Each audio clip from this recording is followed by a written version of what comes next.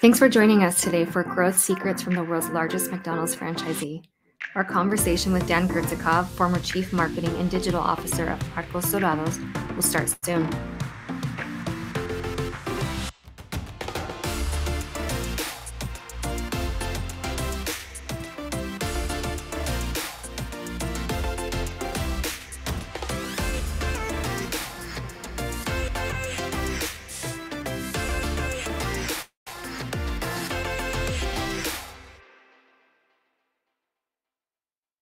Hi, everyone. Welcome. Today I have a very special guest, Dan Gertzikov.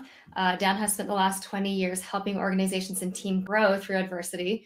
And we all know that the QSR space right now is facing some challenges, so we're super excited to have him with us today. Dan is currently a senior advisor of McKinsey & Company.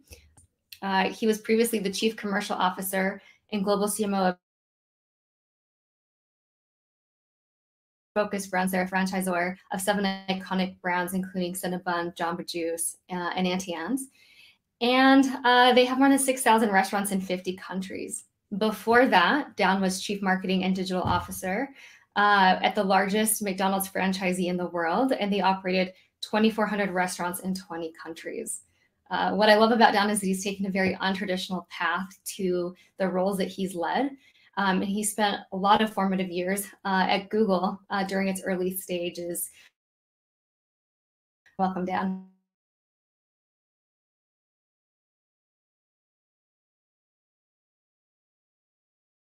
It's a pleasure to be here. Thank you. Well, we're excited to have you here. There's a lot we want to cover today around specific growth strategies for QSRs. But before we get to that point, I'd love for you to share how you do that align with it. I'm happy to do so. And if anybody's watching video of this, I'm not sitting in a forest, but I live in Atlanta, Georgia, which they call the city within a forest. So this is my backyard here in Midtown Atlanta. But I am not going to get hit by any acorns, I hope. So yeah, my path into the industry, when I was coming out as a young, literally 12 years old, I started to cook and thought I spent a good 10 years thinking I want to be a professional chef. I applied and was accepted to culinary school. And once I attended culinary school, I realized how difficult of a profession it was, and that it was going to be a lifelong hobby, but maybe not my profession. So I set out then, and this was now 24 years ago, to try to learn 50 cuisines over 50 years. So I'd spend my vacations and holidays going to different countries, about their culture through their food. So that was one kind of a passion track that I was on. And then I got professional. I really went deep into media early days in the mid-2000s, and was both in the US and then was down in Latin America.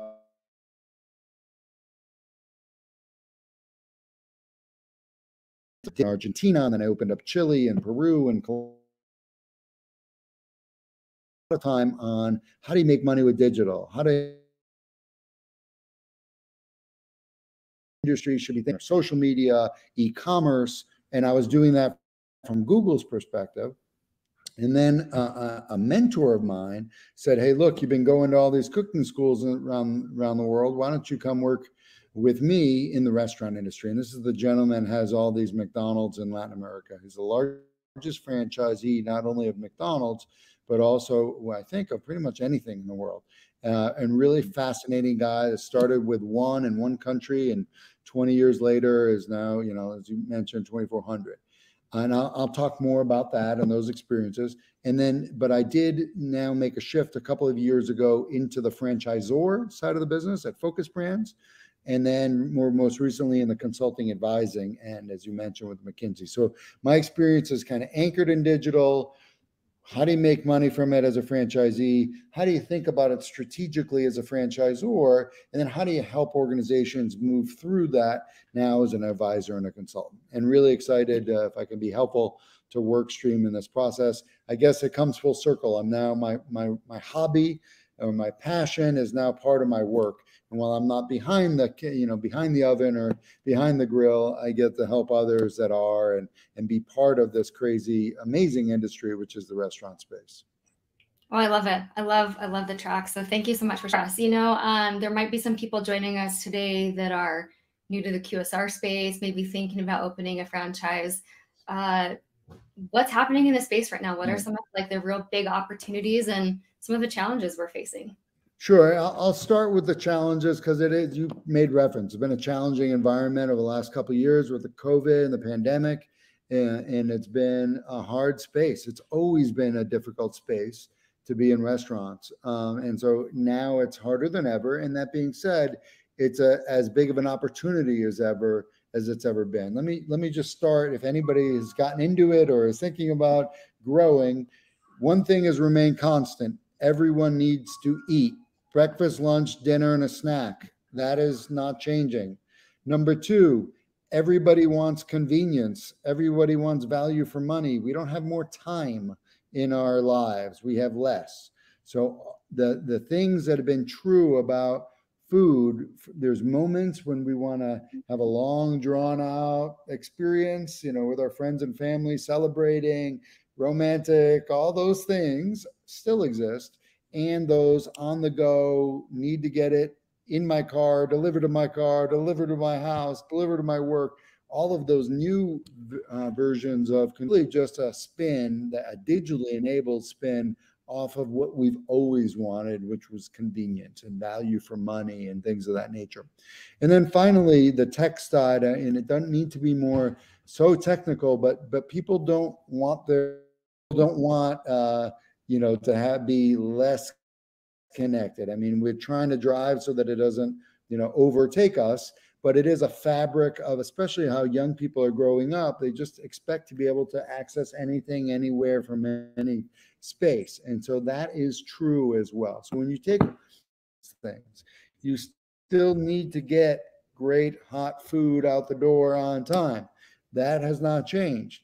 How people found out about the food, that's changed. How they order the food, that's changed. How they get it delivered has changed. Their expectations for how technology helps them cook it or prepare it, that has changed. But the need for the good food at a good price with a good experience, that's constant. And so I want to make sure that for all the restaurant people out there, the challenge is that we've added more things to the name we already had there have not gone away. You still need to create a great experience really efficiently, so you can make money doing it. This industry is not a high margin industry. It is still, you've got to pay rent, and you've got supply chain risk, and you've got electricity, and you've got all these things. Now we've got to adapt to the fact that people, whether it's via their phone or via their computer or via what's next in a virtual world, that is where we need to adapt. And the people that do it well are going to profit enormously. And the people that struggle, that want to stay with the way that it's been done, they're going to find themselves on the outside looking in. And that is a challenge. I know it's a challenge. I was part of a McDonald's that has been in a transformation process. It was a challenge. But when we understood that McDonald's has always been about convenience, the drive-through, it was about convenience, and now delivery and pickup, drive your car and give it to you, or come to your house and we'll get it to you. That's just a new definition of convenience. And when we saw it in that context, their lights went off for people and said, oh, we can work in this digital world. We just have to understand it in the context of convenience. So I'll stop there, but I think some of the challenges, to answer your question, are the same things as the opportunities. It's being connected and relevant in a world that has gone digital. You don't need to be able to write software code to be able to recognize that our children and their children and the world that we live in as adults, connected to our phones, is a world that is digital. And we need to make food, serve food, and run a business in a digital world. And that's why I think companies like WorkStream and other companies that are out there that are enabling restaurant operators and restaurant franchisors to do it, these are the companies and these are the technology plays that we need to pay attention to as an industry. And I'm happy to do it with all of you today. Oh, awesome. I love the part that you called out, that the people that are being successful right now are the ones that are getting the digital side of things right. that are doing it well. And I think that you have that track record. So I'd love to talk about what you've done to start establishing some of those foundations for tech that have allowed you to be successful with those strategies you've implemented over time. Right. Well, the one thing I would just mention is that the nature of the technology we're talking about, this is, and understanding the trends, this is rocket science. This is not rocket science, excuse me. This is learnable. And that's really important. I've had multiple conversations with franchisees and folks very, very experienced. They say, well, I'm not a digital guy or woman. Like, I'm not digital. And I'm like, I'm physically here and I've got a phone. We are both here physically and digitally. Let's every one of our customers, the experience is going to be both. There's a group that was hanging up in the lobby of the central McDonald's office from the founder of McDonald's, a modern McDonald's, Ray Kroc, that said it's not real until it's real in the restaurants. That is exactly true about digital as well. We are making digital real in the bowls that you're serving. These are real hamburgers and bowls. So I want to take to your question around what did we do first. The first was getting people comfortable with the change. This is the direction that we as a society, we as consumers, this is what we want out of the restaurant. We want it on time. We want to get benefit from sharing our data. We want to be able to understand what our loyalty does for us, not what it does for you. These are the human conditions. This is what consumers expect. This is what we want to do when we go work somewhere. This is how we expect to be communicated to. This is how I want to be able to change my schedule. You know, all the things that we've been talking about, a consumer or a growth strategy. The same is true for running the restaurant, supply chain, HR. So digital is it's a tool. It's not an end in itself. And that tool is learnable. We do not need to be afraid of the tool. We need to have curiosity. And with curiosity and some diligence, you can understand A, the basics of what needs to be done, B, how to make money from it, what's the business drivers, and C, who are the platforms, who are the players, who are the tools, the technology that we should be working with to be able to do it. So with that as a context, that's number one, which I call direction of the bus. If I can understand the context I need to operate in, what do my consumers care about? What do my employees care about? What do my suppliers care about?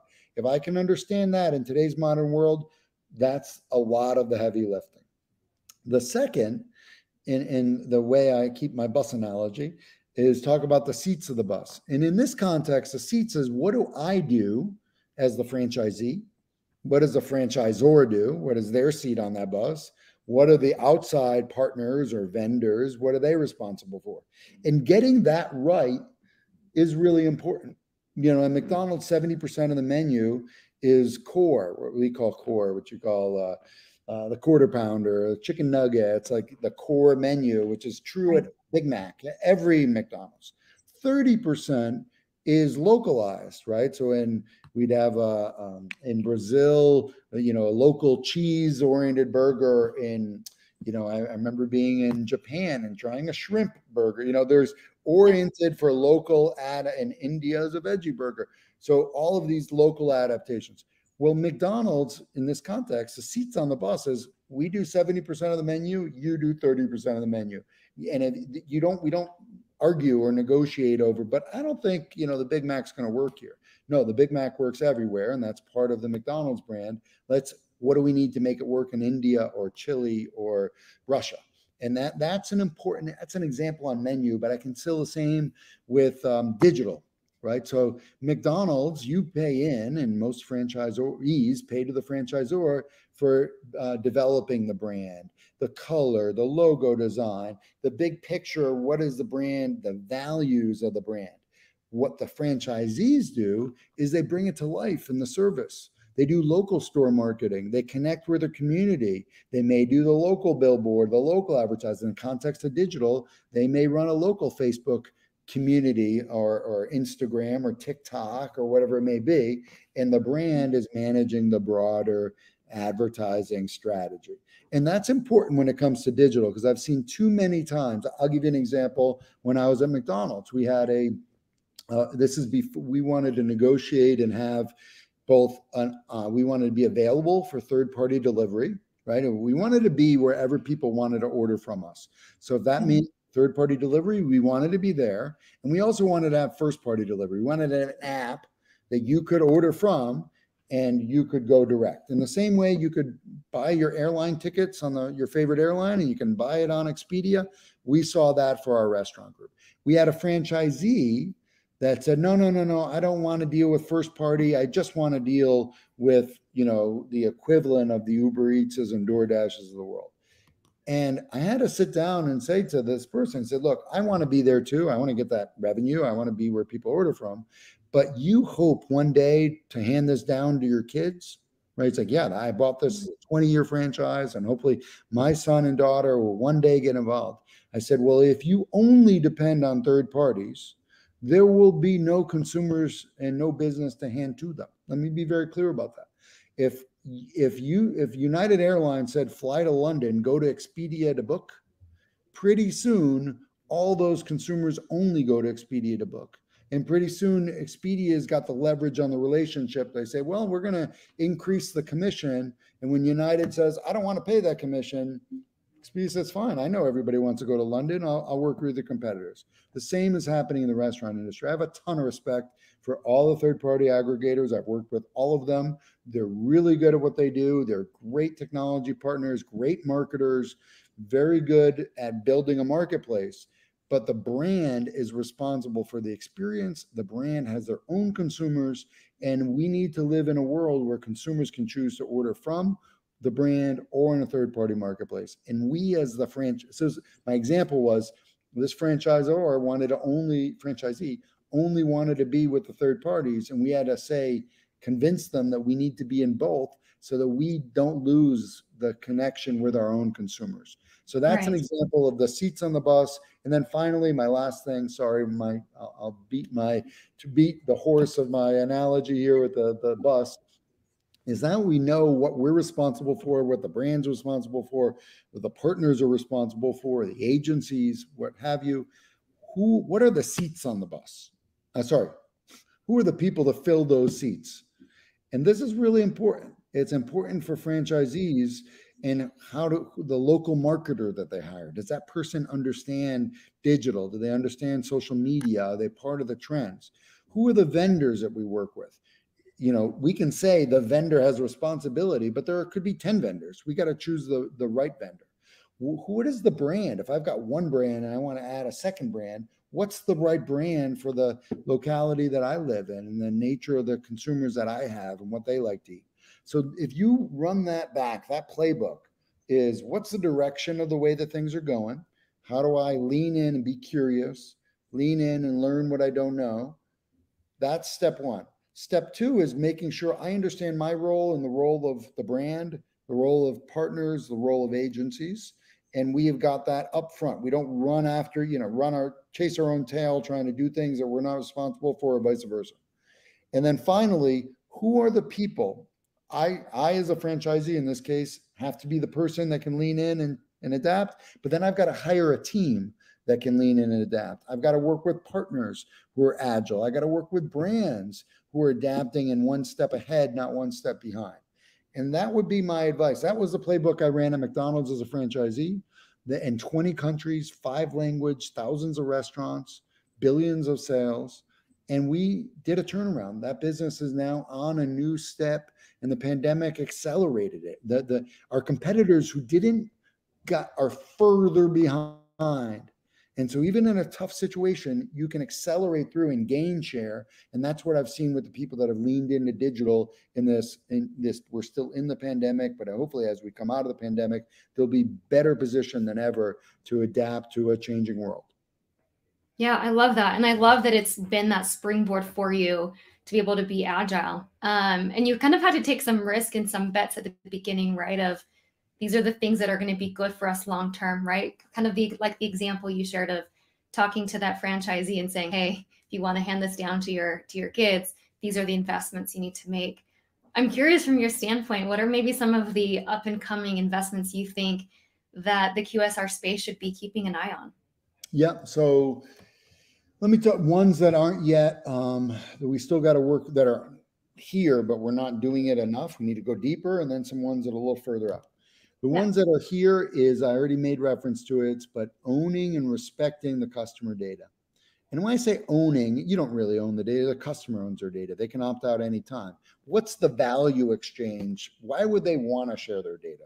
I mean, think about, we used to do this in a bowl with a business card and the catering, put Right. your business card in, we'll do a raffle, you'll win, lunch for the office. They were sharing their data with you by living their business card. Think about that the same way now when we're asking them to download our app or be part of our loyalty program. What's the exchange? If it's a hassle, if the person on the other side of the counter doesn't understand how the loyalty program looks like, this is a pain, then no consumer wants to deal with it if your employees don't want to deal with it either. So that's up to us on A, the training, but B, what's the value exchange for their information with you? That relationship. If you over message, I've seen that as well. It's like, okay, we've got 1,000 people in our database. We're going to send 3 emails a week. Nobody wants 3 emails a week from their local burger chain. I'm sorry. There's nothing you can say to me that's that relevant. I've got a lot going on in my life. I want to, if I can try the burger before somebody else, I'm in. If I can get a family discount, buy 3, get a 4th, whatever it may be.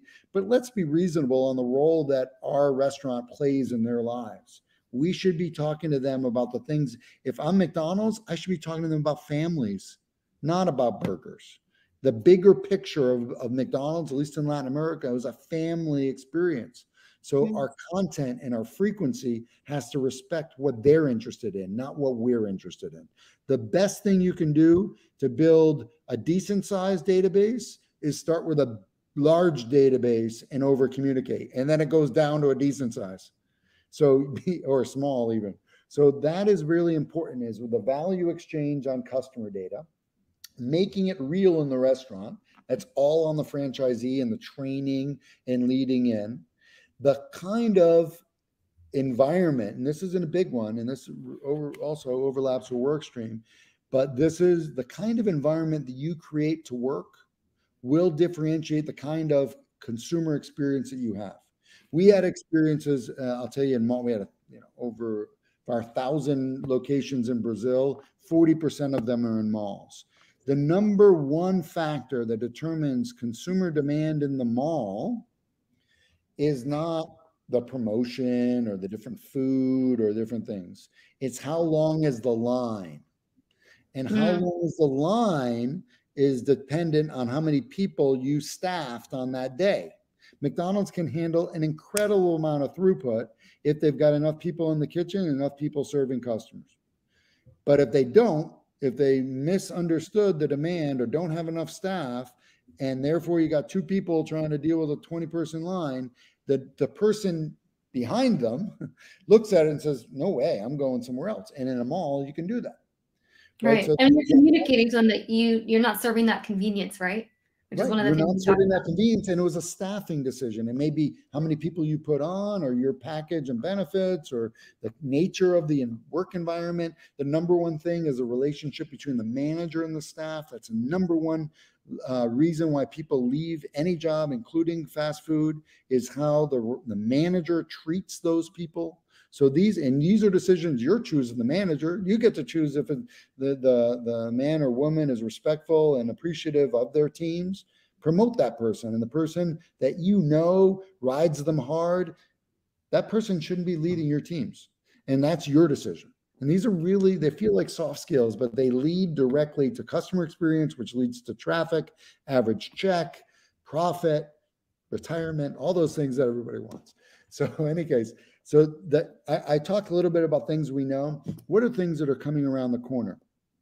And in the context for franchisees, supply chain, knowing what you have, how long you've had it, what you're getting, where you're getting it.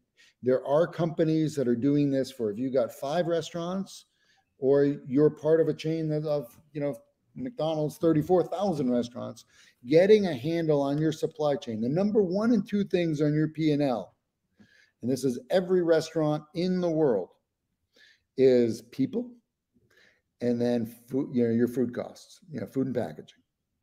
and then depending on where you are, maybe real estate rental could be. But those number two, and by the way, real estate and rental, that has a lot to do with your off-premise business and how can you optimize a smaller footprint to serve more people homes or in their offices. But I'll leave that for a second. The supply chain management and understanding, I said, what you have, what you get, when you need it, how long it'll last, how you optimize, that is, I think, the next frontier in restaurant management. I'll just leave it there because it's we can do a whole nother webinar on that. I think the customer data and the exchange of experience and living that experience in the restaurant, number one, what's coming around the horn or down the track is supply chain so that you can manage number one and two in your P&L. Thank you so much, Dan. I think this is so helpful, so insightful. We'll probably invite you back for this discussion on supply chain. So watch out for that. But thank you so much. I think we've learned a lot from you today. If you were to give advice before we wrap up here to any franchisee right now who's out there that is facing some of these, what do I do next?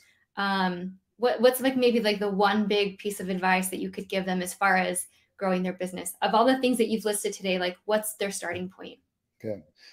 6 words. Yeah, you didn't even ask me to do it in 6 words, but no, I didn't. I love it. Okay. And then I'll explain the 6 words. Think big, start small, act fast. Let me put that in the context. I'm a franchisee. What do you mean think big? What does that have to do? The franchisees that are thinking about what's going on in my customers' lives? What's going on with our brand? Are we relevant? Am I pushing my brand to be more relevant with the food we offer, the advertising we do, the experience we're creating? Those are the franchisees that grow. And I've been a franchisor and a franchisee. Those are the people that lean in to the Franchise Advisory Council, that are the most vocal when the franchisor decides who they're going to grow with. Those are the people that are generally right. There's a whole gamut of people. When you look at average volumes in a restaurant, and for any brand, there are people that sell more and people that sell less. The people that sell more are my experience are the ones that think bigger. So think big in your context. You're not out there to solve and write the next brand campaign for the brand. That's their job. But pushing the brand on living the values in our advertising, that's important. Thinking big in the context of what is it like to be, hey, I wouldn't want to get 3 emails from me this week. Let's get 1 email. Let's not make it about the food. Let's make it about what they're going through, getting ready for the holidays, things of that nature. Add value to your customers. That for me is thinking big. I'll stop there. Second one, think big, start small, act fast. Start small. Look around your restaurant. Look at your start with your team. Do you have restaurant managers that are the ones that people want to go work for? Are you attracting crew members that people want to be served by? Do you then translate that into the experience? When somebody comes up to you and says, hey, I downloaded this app. How does this thing work? And they're like, I don't know. That's the franchisee's fault. If they don't understand and have not trained their managers and their crew members on how the app works, that the brand can't do that. The brand has franchisees because of this. Mm-hmm. Know where you start small is in these micro interactions, these friction points.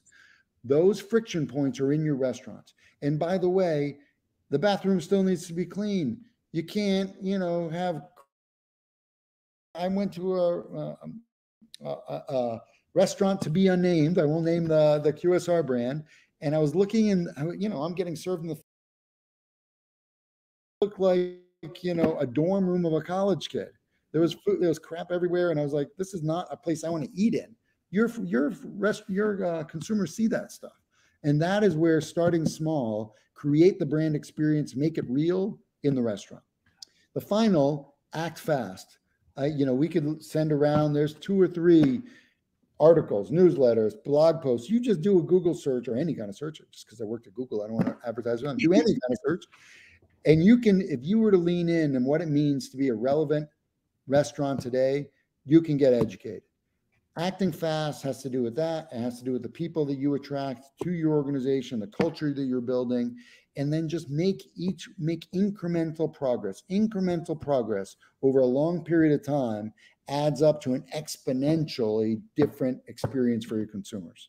That's what I would advise. This is how I try to, what was the secret to McDonald's turnaround in so many countries?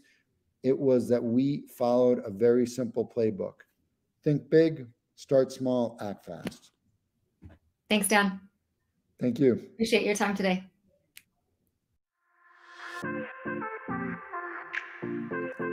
Thanks again for joining us. If you enjoyed today's session, please consider sharing it with a colleague or on social. And if you'd like to keep up on the latest QSR trends and best practices, check us out at workstream.us/blog.